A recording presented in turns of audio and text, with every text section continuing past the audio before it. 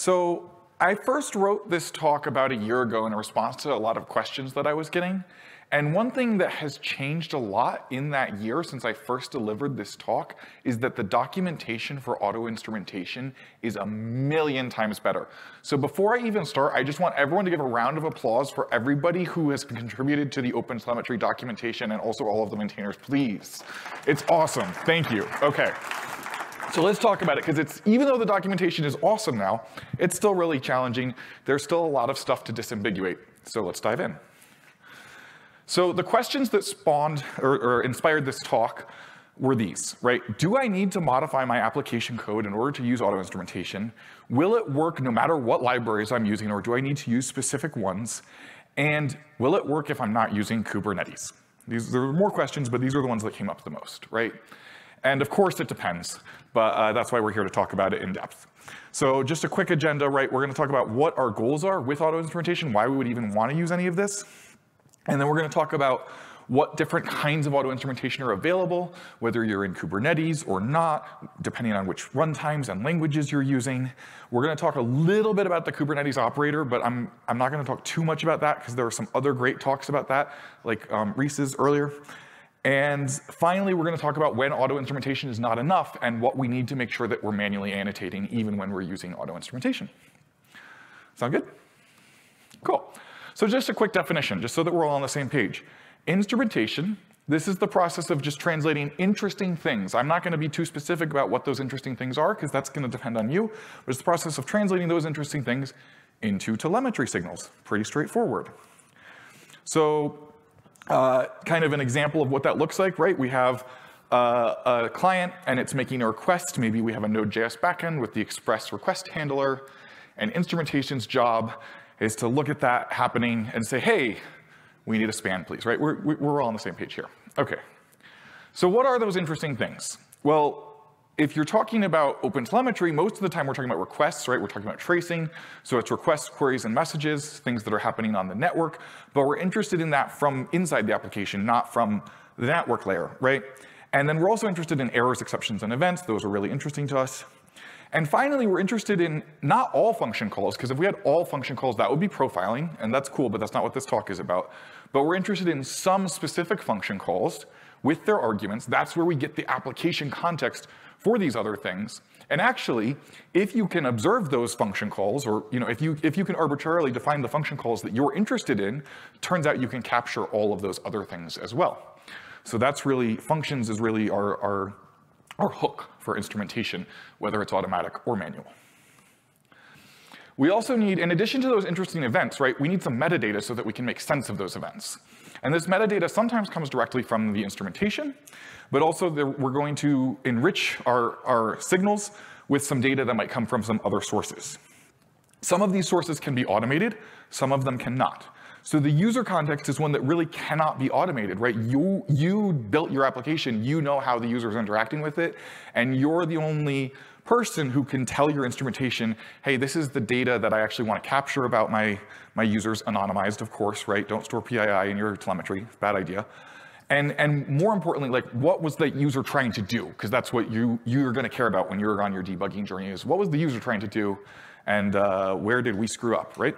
Then you want to have your infrastructure context. This is great, this is very automatable. We have resource detectors in OpenTelemetry, so you can use resource detectors in your SDKs, in the OpenTelemetry collector, and you can just automatically annotate all of your telemetry with relevant signals from the environment that it's running in. And this is very good to automate because you want it to be as consistent as possible. And then finally, and this is maybe aspirational, and if you have questions about this, I encourage you to talk to Hazel because she has lots of really great thoughts about this. But organizational context, right? This is sort of like taking observability to the next level. If we can add that metadata of who within our organization is responsible for a specific thing, that's really, really valuable, and we're never, ever going to get that automatically. We have to put that in ourselves somehow. But if our organizational context aligns with our infrastructure context, then we can automate that at the infrastructure level, right? If you have teams sharing infrastructure, then you can't do that, and you're gonna have to get into some nittier, grittier annotations. So how does this all work in OpenTelemetry? Well, instrumentation in OpenTelemetry, and here's an example from the OTel demo project, the Node.js front-end service. right? We have the SDK and we have the API. We're all very familiar with these. These are the things that we put in order to start generating telemetry. And then on top of that, we have these things called instrumentation libraries. And this is really where auto-instrumentation, or something that we might call it auto-instrumentation, starts. And so here's a zoomed in view of that code, right? Enhanced so you can read it better.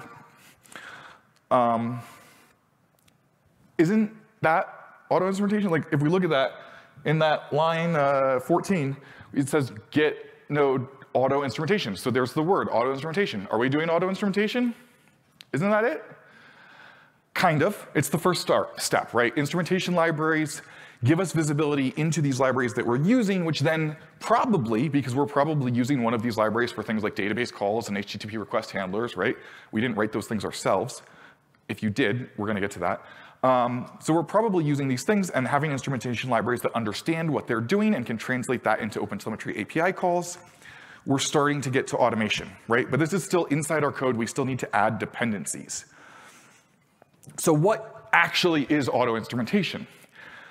Let's disambiguate it a little bit. So we have the instrumentation libraries. To me, that's the first step. And then we have things like that node package that we were looking at, these auto-instrumentation meta packages, which can basically observe what's happening inside the same code that they're a part of, and then pull in other dependencies as needed or activate other dependencies as needed, right? That's really cool, but it's still happening inside our code, inside our process.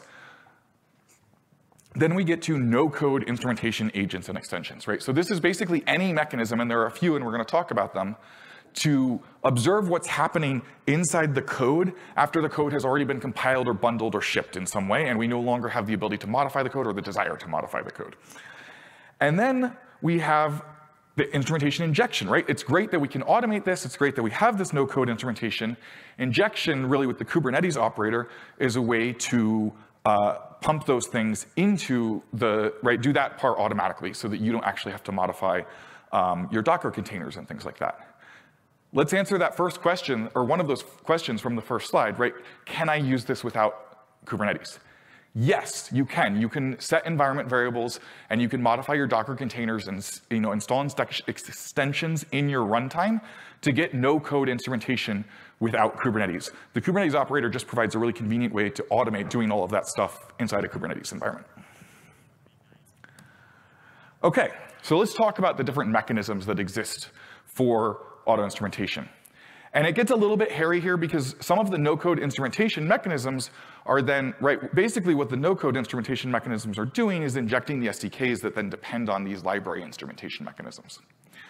Library instrumentation mechanisms, this is my word for anything where it's running inside the same process. It's another dependency, right, that goes inside your code, but you didn't actually modify the thing that the developers were writing, right? You wrote some code that observes what is happening. So this is kind of similar to like what we heard from the panel before, right? Where you would have maybe manual, maybe automatic, but you're gonna have some kind of instrumentation baked into your framework that is opaque to your developers. Okay, so let's talk about, and the no-code instrumentation, right, of course, as we just defined, is ways to get those SDKs in there without actually modifying the original source code. So the different mechanisms for library instrumentation, we have monkey patching, function wrapping, middleware injection, event observation. We're going to talk about each one of those. And then in no-code instrumentation, we also have monkey patching. So monkey patching is really just, right, like there's some code and I want to replace it with this other code that's slightly different, right? Maybe it includes a new dependency. So you basically just take your whole module and replace it with a new module that has the OpenTelemetry SDK and API and instrumentation libraries as dependencies. Then we're going to talk about how the runtime agent in Java and .NET do kind of a similar thing, but on the bytecode level. PHP is kind of unique in how it uses the interpreter extension. And then finally, we'll talk a very little bit about doing it with eBPF and syscalls in Golang. So, right, we kind of talked about monkey patching. Here's an example of the node instrumentation, and it's monkey patching the router inside Express. So this kind of achieves that slide, that animated slide that we saw where we were observing the Express HTTP calls. The way that this happens is basically there's this function instrumentation node module definition, and the first few arguments just tell it kind of what libraries and what modules we're targeting. We're targeting the Express library, greater than version 4, less than version 5, and then we give it our wrapped version of that module that includes this sort of rewritten version of the router that is built to emit OpenTelemetry spans for incoming HTTP calls, and then to also propagate the context, right? That's another important thing that I didn't really mention, but auto-instrumentation, in addition to getting the telemetry out, also has to get the context in to the next thing. Okay, so function wrapping. Here we have an example from PHP, and in PHP, we have the extension, the OpenTelemetry extension for PHP. Once that extension is installed, it provides this hook function that you can then use to hook into specific functions or methods from elsewhere in the PHP, and you basically get this callback system where you can say, hey, before the function runs, I want to do this. After the function runs, I want to do this, right? And so we can use this to set up our context and emit our telemetry. We have middleware injection, no code example here. This looks like, you all know what middleware is. You all know what middleware looks like in your programming language and libraries of choice.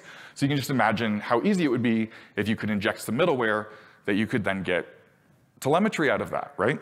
Great. If middleware injection is an option, it's usually a great option for auto-instrumentation. And then we have event observation. So this example comes from the Elixir instrumentation libraries for Phoenix, which is a framework for Elixir, for those who are not familiar. And so here what we're doing, Phoenix already has this awesome thing, Elixir has this awesome library called telemetry, which predates the OpenTelemetry project. The naming is really annoying.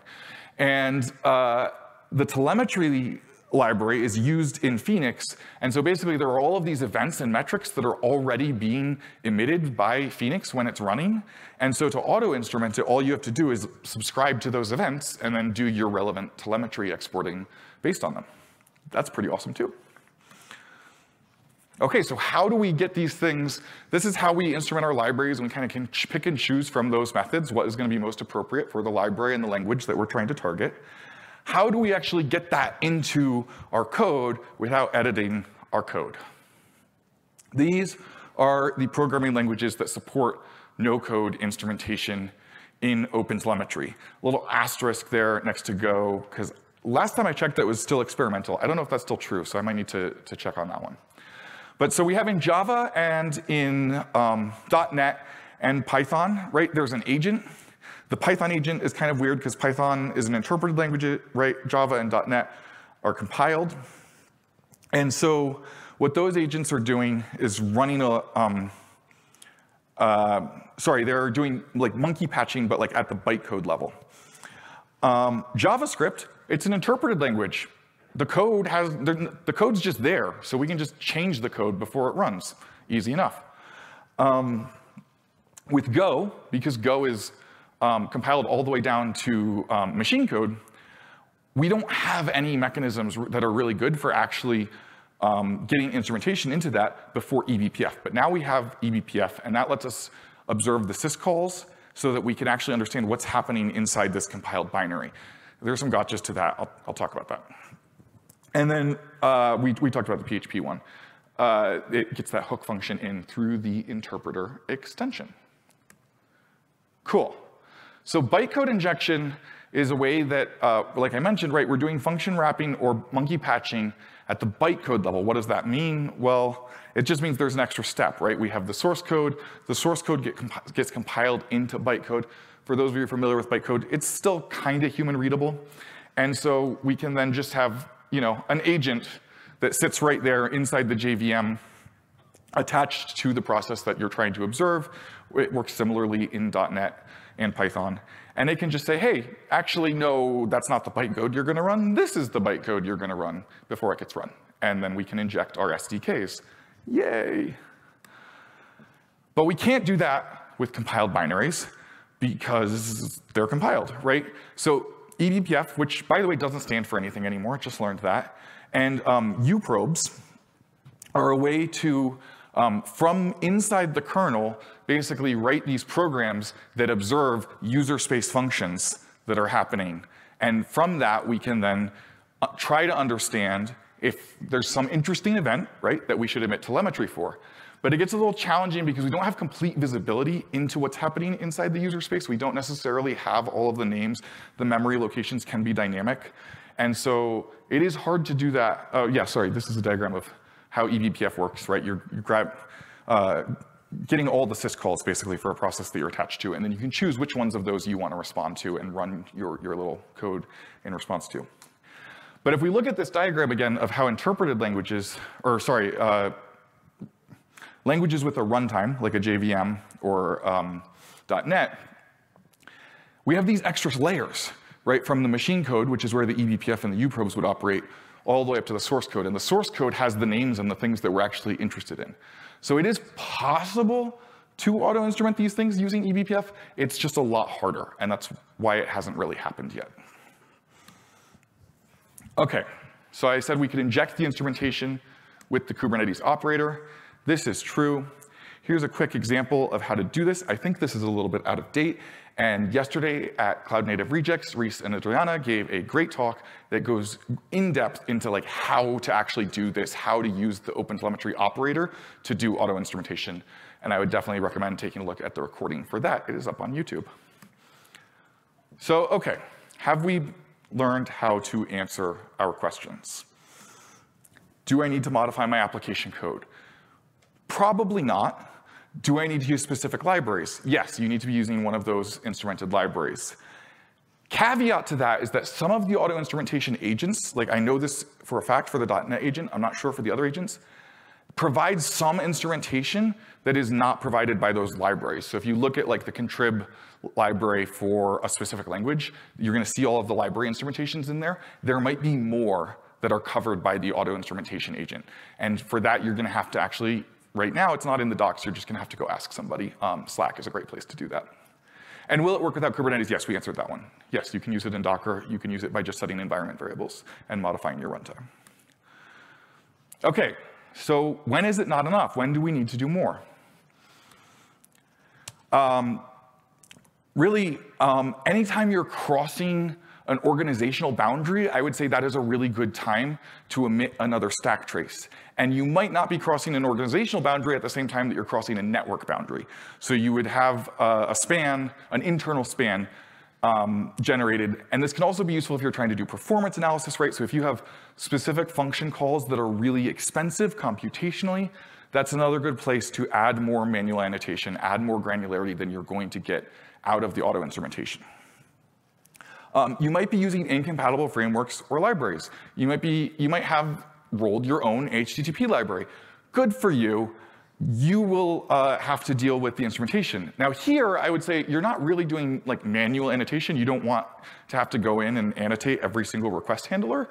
So you're just gonna have to build your own auto-instrumentation, library instrumentation for the custom library that you built. I think we heard from Airbnb that they had done something like that on the panel. And the more monolithic your services are, the more that there is happening inside your service that's not crossing a network boundary that would get picked up by auto-instrumentation, the more important this becomes. And then we need to add additional details even when we are using auto-instrumentation. So auto-instrumentation is working by injecting the SDK into our programs, which means we then have the OpenTelemetry API available in our code. So even though initially we started using this because we didn't want to modify any of our code, with it available, now we can just go in and put OpenTelemetry API calls and add additional data to the stuff that's getting exported by the auto-instrumentation. So that's where we can layer in those user experience and client details that the auto-instrumentation doesn't have that we wanted to layer in there. This is where we can layer in stuff that the auto-instrumentation doesn't have about lines of business, cost centers, revenue departments, right? Who owns what, who's responsible for what, all of that metadata can get in there. And then we talked about this a little bit, right? But if you're using your own custom architecture, or especially if you're not using HTTP and you're using other types of remote procedure calls, you're going to notice that your auto-instrumentation traces are incomplete. And you're gonna have to do a little bit of work to either complete those or rely on something other than tracing for those internal calls. I think I spoke really fast because I feel like I have a lot of time yet left. So I'm just gonna take a quick pause and take a sip of water.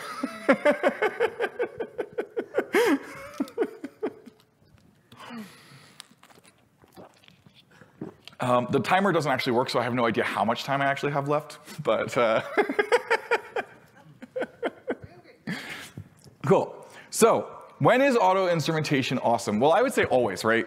But especially when we're using it as a starting point to just make sure that we have those SDKs and APIs and that our developers have a really easy path to add the manual annotations that they want without having to think about all of the different dependencies that they might need, right? They can basically just say, okay, I'm gonna count on that the OpenTelemetry API is present, and then I can make OpenTelemetry API calls.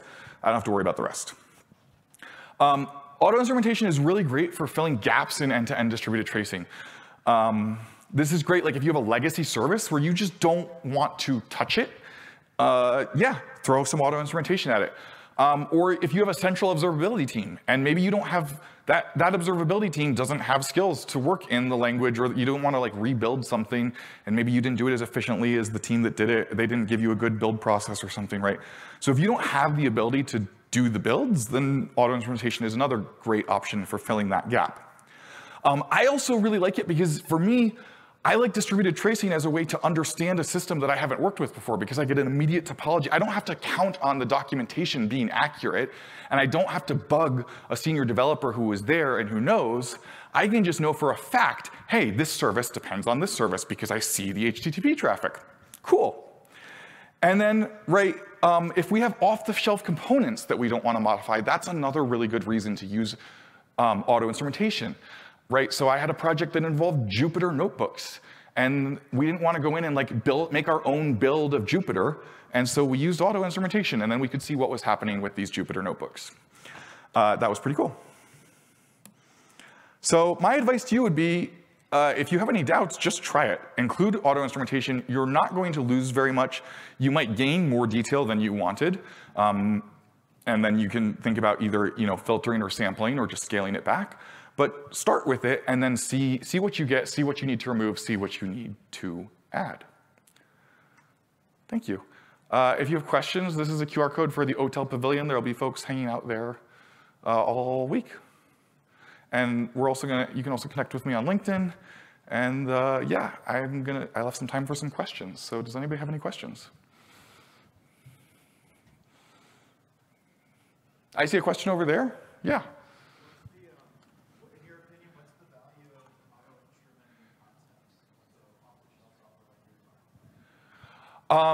So the question is, what's the value in auto-instrumenting like off-the-shelf software like Jupyter?